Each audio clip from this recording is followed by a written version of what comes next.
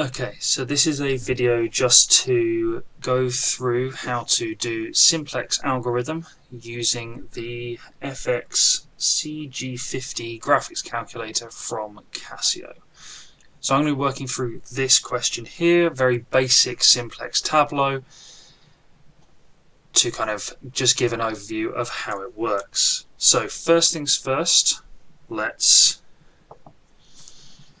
write out the constraints and the work as we need it for the table. So we've got maximize p minus 8x minus 9y minus 5z equals 0. That's our objective function, subject to 2x plus 3y plus 4z plus, now I'm going to use s and t just because I feel like it for my slack variables. You can use whatever you like as long as the letters aren't already being used. Okay, then we get 6x plus 6y plus 2z plus t equals 8. So we now need to set up our initial Simplex Tableau so we can do the algorithm. Okay, so we've got that the initial Tableau. Okay, so we've got our basic variable. We have our variables x, y, z, s, t, and then we have value. Okay, so putting in our equations, remember the objective function goes on the bottom, so I'll deal with that last. Okay, so we've got, I'm just going to do that, hopefully that's going to sort the weird focusing. Okay, so we've got that 2x plus 3y plus 4z, 1s, no t's, and the value is 3. In this case the basic variable is s. Then we have 6x plus 6y plus 2z, no s's, 1t, and the value is 8. The basic variable is t. Lastly, our basic variable is p. We have minus 8x minus 9y minus 5z, no s's, no t's, and no value. Okay, so as normal, first thing we need to do is write down or work out what the pivot is.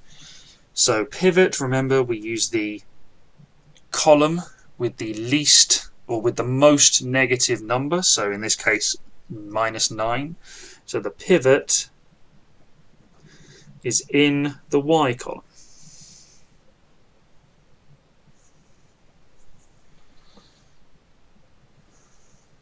Okay, now we need to work out our theta values. Luckily we've only got 2 of the things, so theta 1 for row 1 is going to be 3 over 3, which is 1, and our theta 2 is 8 over 6, which is more than 1.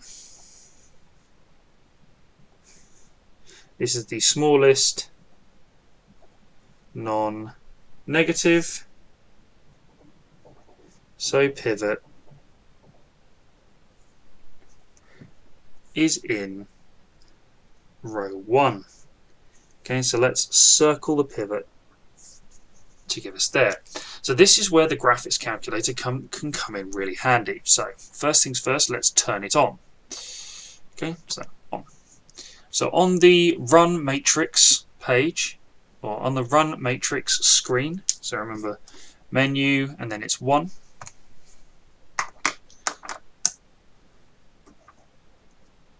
Let's try and get, there we go. Okay, so we need to input a matrix. So we go to matrix and we'll select matrix A. Okay, so the dimension, remember, it's rows. So we have 3 rows and we've got 1, 2, 3, 4, 5, 6 columns. So we're going to put in a 3 by 6. So 3, execute, 6, execute, and then enter. And you can see we get a big old matrix here. If we now input our matrix, so we've got 2, 3, whoops, 3, 4, 1, 0, 3, 6, 6, 2, 0, 1, 8, and then -8, -9, -5, 0, 0, 0. Okay, this is now set up for us to be able to do the maths that we need. Apologies for the glare from the light. I don't know where that light is from. Okay, so what we need to do now is we need to write down our Tableau, or set up our Tableau for the first iteration. We'll come back to the graphics calculator in a minute. So we've got our first iteration.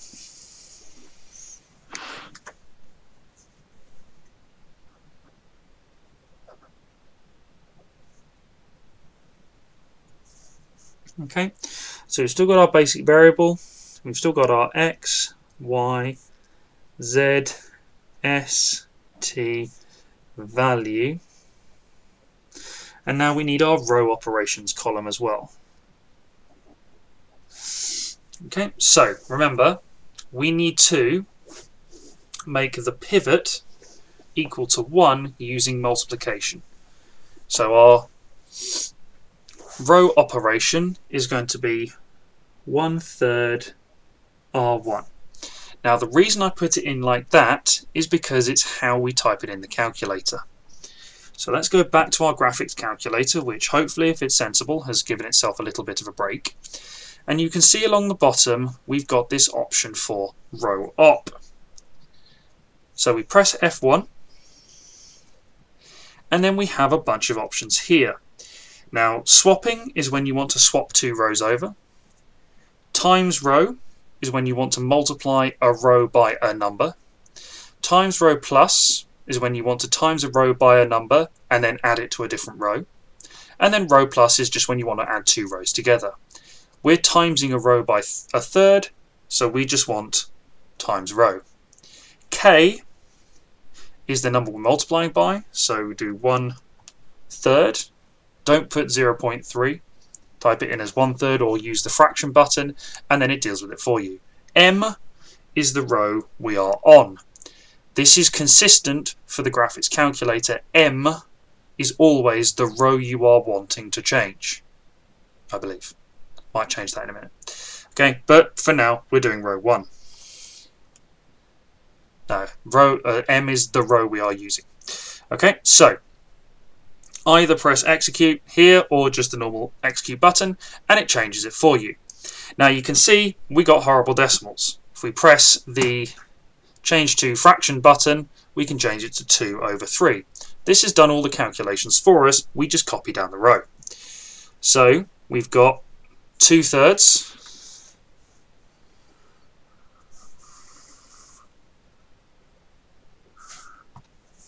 1, which remember we wanted that.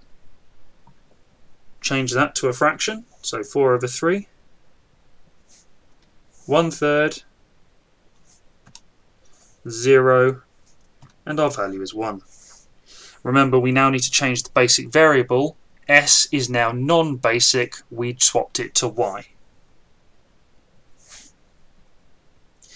We now need to change the other rows, so we need to make this number here equal to 0. So we're going to do -6 lots of R1 plus R2. So now we are multiplying a row by a number, then adding it. So we choose plus or times row plus F3. So K is the number we're multiplying the pivot row by, so M is the pivot row, N is the row we are changing. So we've got -6, row 1, plus row 2.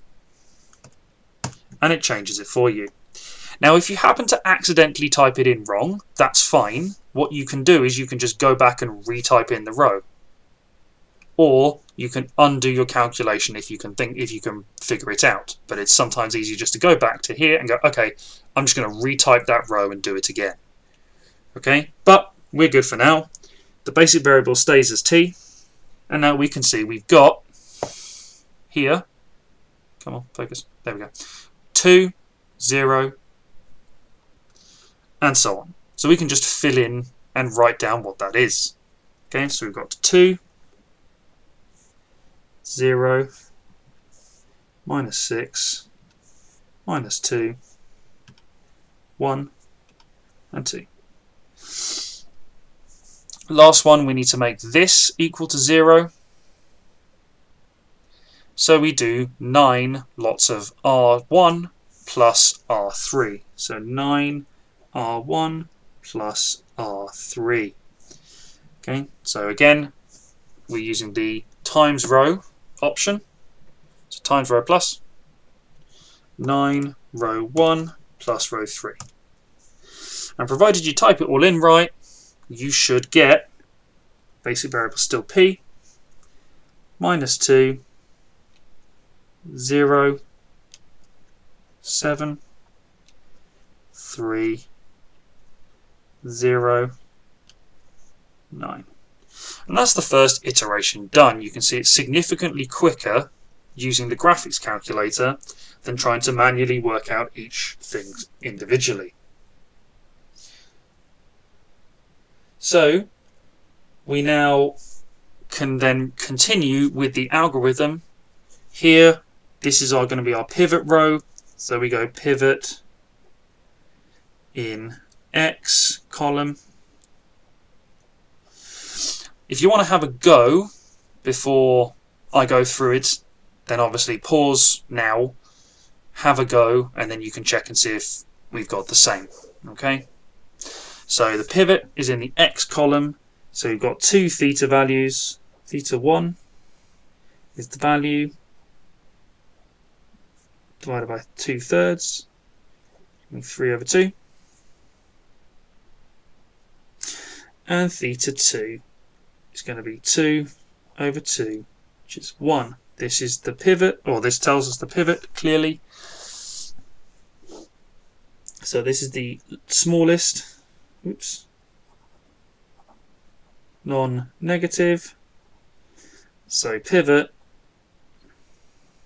in R2, and we're going to circle it. Now, if you've spaced it correctly, or if you've spaced it enough, you might be able to get away with getting this second iteration on the same piece of paper. If you haven't, just start a new piece. Don't try and do half of a table on one. I would say this is enough. Start on the new table from this page. Okay, so I think I've got enough, so I'm going to just stay on the same page. So second iteration. Okay, we've got our basic variable x, y, z, s, t value, and our row operations.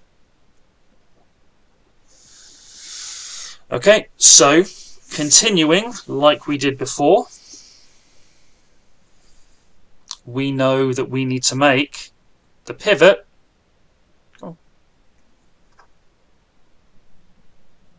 there we go, the pivot equal to 1. So we're going to do row 2 divided by 2, or a half row 2. Whoops, that's fine. Okay, so like before, we know that t is going to change to x because that's the pivot row, column that we circled. We go back to the graphics calculator.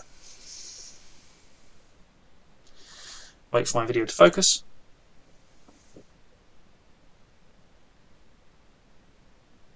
Come on.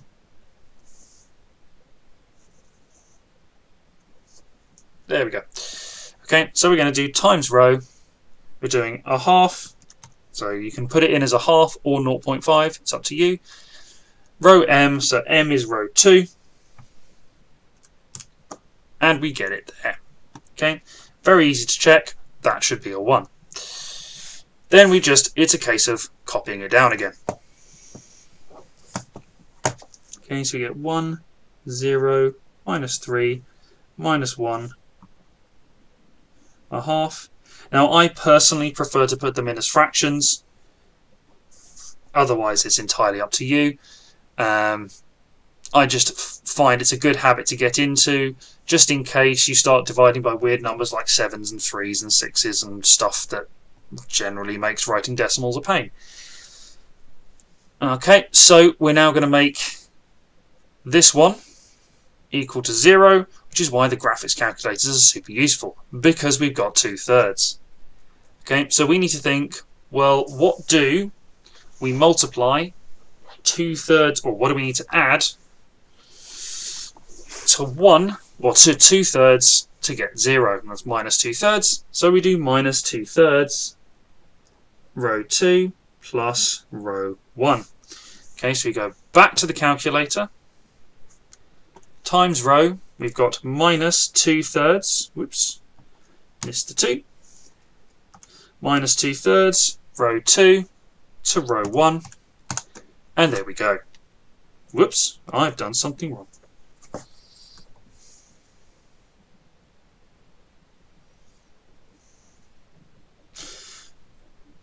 That's gone real funny. So here's an example of what you can do if things go wrong. So see, I've clearly gone something wrong, because this should be a 0. It shouldn't be minus 1 times 10 to the minus 15. I don't know why it's that. I'll figure that one out in a minute. But what we can do is, if we just retype in the old thing, it should revert back to what we want. Okay, so that was where we were before. We've just retyped it, and we can try again. So minus 2/3 row 2 to row 1. There we go. I don't know what happened there. It might be because I was using decimals before and I've just started using fractions. Might be that, so try not to mix them. Okay, so we got 0, 1, 10 over 3. So if you use fractions all the way through for your row operations and things, you can see when you hover over a element, it automatically gives it to you as a fraction. You don't have to change it. So that might be what caused the issue here. Obviously, minus 1 times 10 to the minus 15, very, very small, basically 0. So we keep going. We've got a 1 here, minus 1/3, and 1/3. Okay, last one. Well, we need to change that to y. Basic variable here stays as p. So last one, we need to add 2 lots of row 2 to row 3. So we've got 2, row 2, plus row 3, and we're away. Okay, so we've got times row 2 to row 3. As you get more familiar with using the graphics calculator, this becomes significantly quick, which is unfortunately why Simplex is now worth many fewer marks than it used to. Because obviously you can just whack it in your calculator and get an answer. Okay, so we can now see there are no negatives in our objective row, which means we have found the optimal solution. So we need to write that. Okay, so we got no negatives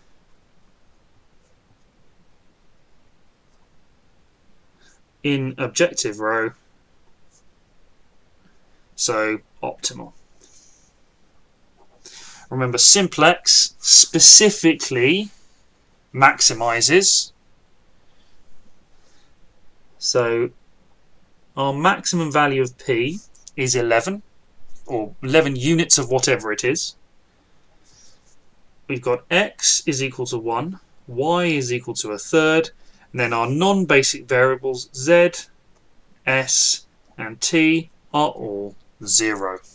And there we go. That's a Simplex example using the graphics calculator. Hopefully that was useful. Okay.